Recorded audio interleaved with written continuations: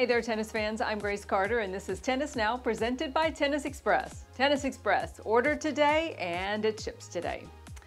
Jo-Wilfried Tsonga is going all in on a tennis venture, announcing that he's going to join his coach, Thierry Ascione, as a shareholder and a coach in the All In Academy in France. Now, he's not pulling the plug on his playing career. He just wants to help French tennis by helping to train future champions. In fact, Joe says he wants to train champions of life, not just tennis champions, because he believes behavior will lead to success. The All In Academy was founded in 2015. Right now it has 3 locations, one in Paris, one in Lyon, and one at Villeneuve-Loubet near Nice, and they're looking to expand.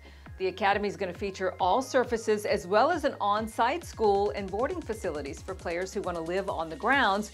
And adding more locations means the junior players who want to live at home can do so. Organizers say the French Tennis Federation will also help with grants and some subsidies for the players.